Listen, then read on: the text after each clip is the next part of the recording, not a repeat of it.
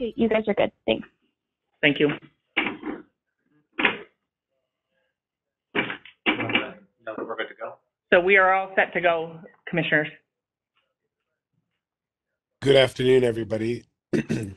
As Co-Director Kauser said, we were going to begin with the Public Campaign Finance Board before turning to the Board of Elections. And so I have the honor of making a few quick remarks and then going through our agenda. As always, let me begin by asking if there is a motion to adopt the pre-circulated minutes from the last meeting. So moved.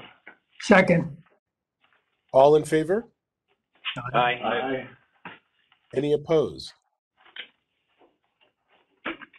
Hearing none opposed, the minutes are adopted. Next on our agenda is our unit update. I will only say a few introductory remarks, and then I'll turn it over to Co-Director Kauser. As all of you know, we have been working incredibly diligently and incredibly hard to stand up the statutory requirements of the Public Campaign Finance Board. Chief among our concerns and work has been, for those of you who've followed the blow-by-blow, the hard work we've had to hire out staff who would make this program ultimately successful. And so after a start which required a lot of energy, in particular finding and onboarding the right people, we have really picked up the pace in hiring and are pleased and proud of the people who are joining. That being said, we remain committed to bringing on the best people and remain committed to making sure that the people who populate the Public Campaign Finance Board reflect the full diversity of New York State. And so that's just a way of my also saying, as we continue to put out job postings, I encourage all of you to reach into your networks to get us the very best and the very broadest slate of candidates possible. I continue to do so. I know that Co-Director Kauser is dedicated to doing so, and everybody else. We've also worked very hard at space planning. As you know, space planning was a constant challenge for a long, long time, and I'm glad to say that we've made some considerable progress there in finding the right place where the people who lead this program will be. Procurement is something that has gone on overdrive now. We're working hard to both meet our statutory requirements and get the software that's going to make up the guts of this program. And indeed, exciting things like the website are on the horizon. And so the public will be able to see the first look of the Public Campaign Finance, the Finance Board soon. So it's been a really hardworking year, more than a year since our senior staff was hired, and they've done remarkable work. I'll close just by saying I've sat in on meetings where the senior staff has gone all the way to say the last day of the first elections under this program, and they have really worked themselves backwards day by day by day. What has to happen the day before and the day before the day before until today to make sure that the program can be successful, and their hard work is a constant source of should be a source of pride to all of us. Are there any questions for me before I turn it over to Co-Director Kauser? Cheryl, it's all yours. Thank you, Commissioner. Good afternoon. So this is a unit update since we last met on March 4th. The Public Campaign Finance budget request was supported in full. We received $10.5 million in the state operations appropriation. In addition to our request, there was a $10 million in aid to localities funding to the New York State Campaign Finance Fund account for payments starting in 2024. In regards to staffing, on April 13th, the Civil Service Commission classified 2 assistant PIO positions and 12 candidate liaison positions. The PIO positions have been calendared for a June-July onboarding date. 6 candidate liaisons are scheduled to be onboarded in July of 2022 and 6 in January of 2023.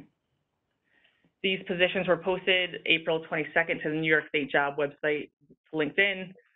We are sharing externally, such as to UAlbany and other sites, and we'll continue this work this week. We will have 4 ITU positions posted to the state jobs website soon. And then the last of the positions to be classified will be the investigators to be classified for 2023. In regards to program management, the statement of work that we had been working on went to the Office of General Services on March 31st for the software procurement.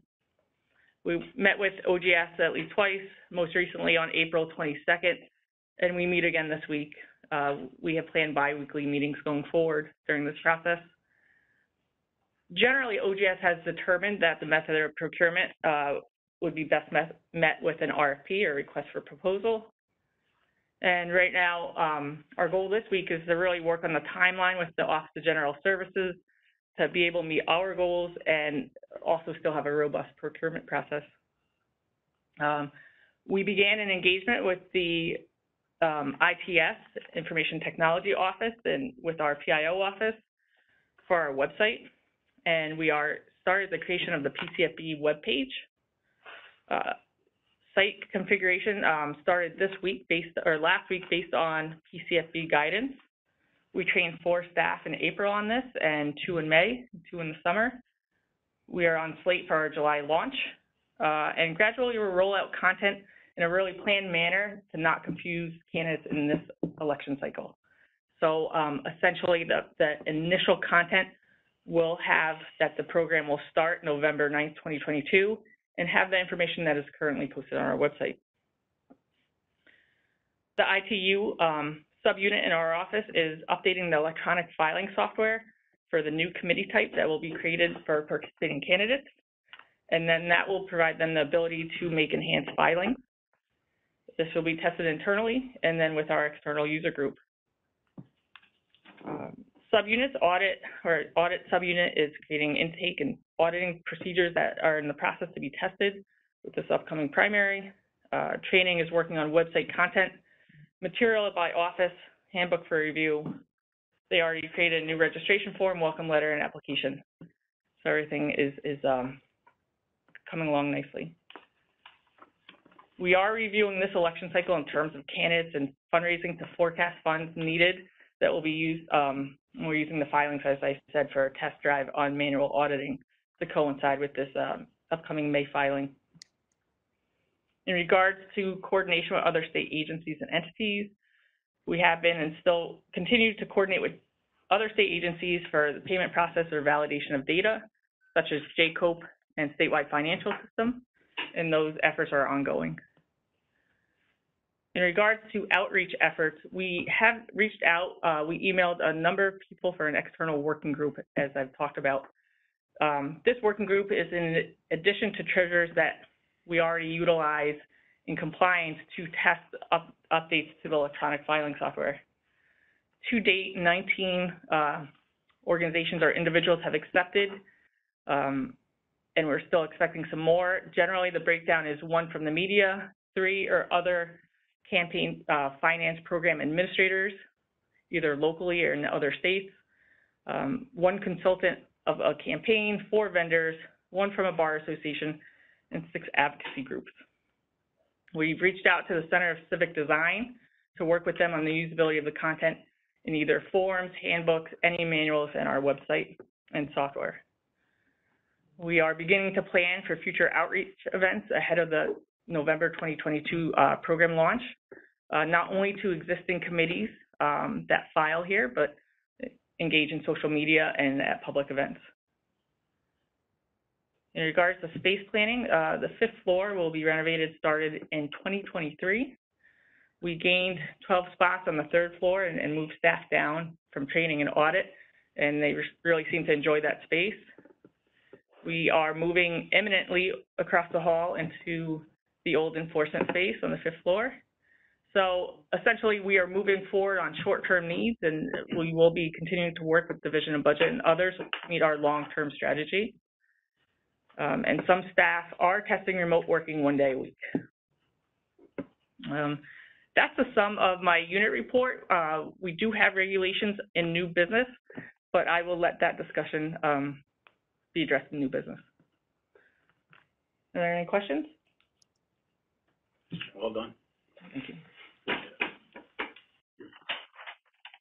So I take it that the issues that we were concerned about with OGS are in the process of being resolved, and that we no longer regard it as such a high risk? I still regard our issues as a high risk because I don't want to understate the importance of having software here in 2024. But we've been working together bi-weekly. They're at the table working with us. We've seen movement on short-term for space. I don't have any reason to believe we won't have the long-term space as we continue to work. And in regards to the software, we're working on the timeline. So they have one timeline that incorporates Attorney General review, Comptroller review. We have different, about 4 months off. But when I compare the two, there's a lot that I think we can meet in the middle. And that's the discussion that they committed to having this week. So I still consider timing a high risk, but I think we're really working well to get that under more control.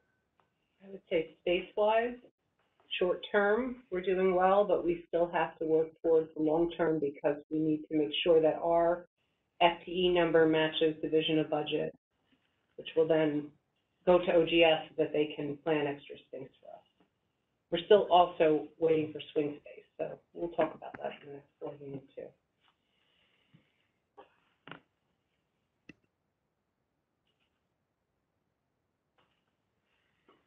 Back to you, Chairman.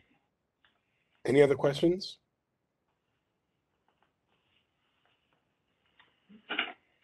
Hearing none, I think that puts us on to old business. Is there any old business that needs to be addressed at the moment? No, there is not. I do not believe so. Very good. Then that brings us to what is actually pressing new business. And for this, actually, we will turn to our Republican colleagues. Logan, do I understand that you'll lead our conversation here, I believe? That's fine, Commissioner. In new business, we do have a resolution for the republication of our regulations. Last fall, we put out 3 individual sets of regulations for public comment.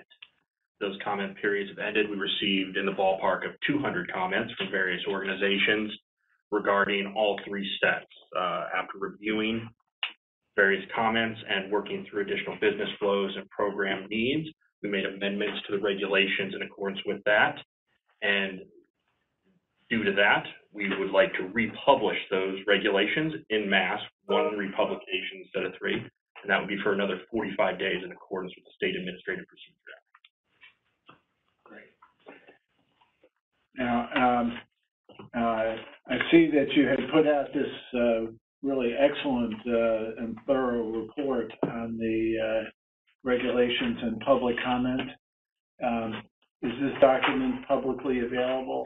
Posted on our That's right, that was the purpose of this document, because given the we had to do an assessment of public comments for our staff, but that's limited to 2,000 words. Given the importance and breadth of this program and the comments we received, we thought it would be a good idea to draft this report, which we intend to cite in the assessment of public comments so the public can view it online. In addition to that, I think as part of the agenda. Yep. So is there a web link, or? That's correct. So how would somebody find it? This report right now is posted on our website. Right under the agenda so right. We have posted the agenda, the resolution, the 3 regulations, and the report. That's right. And in addition to that, in the assessment of public comment itself, we anticipate on pointing to this document in addition to the legally required assessment that we need to do. Great. I think that's wonderful. And as I say, I think it's very thorough and will be helpful for anyone who's reviewing it. You need a motion? We will. So moved. So moved. And second. Second. All in favor? Aye. Aye. Any opposed? Hearing none, motion is adopted, and the regulations will be, again, what's the best word? Recirculated, Logan? Is that the best way to put it? Republished. I should say republished. And thank you. You know, I perhaps don't get a chance to say it often enough, but I will say there've just been a lot of compliments on our side of the caucus about how conscientiously the work has been across the aisle. So thank you all for that. You don't need my compliments, but I'm happy to hand them out. So thank you. And also, I should also thank my team, including Nick, who has been just terrific and exemplary in all keeping on top of all this. I think that's the end of the agenda, except for to invite executive session if needed. No. And do we have a date for the next meeting or is that to be set at a later time? It'll have to be set for a later time because we wanted to coincide with the state board's meeting that has now gone into chaos. Sure. So I don't have a good target date at this point. So why don't we take maybe a couple days or a week and come up with a date for the next meeting, and then we'll have that posted. Right. Once we know the date for the August primary, depending on the primary, we'll be able to better know the state board schedule. Thank you. Great. So I move to adjourn. Do I hear a second? Second. All in favor? Aye. Aye. Anybody who wants to hear more musings from me? Terrible. Just terrible. Thank you, everybody. I think that adjourns the Public Campaign Finance Board. And I now turn it over to the other commissioners for the election board meeting. Thank you, everybody.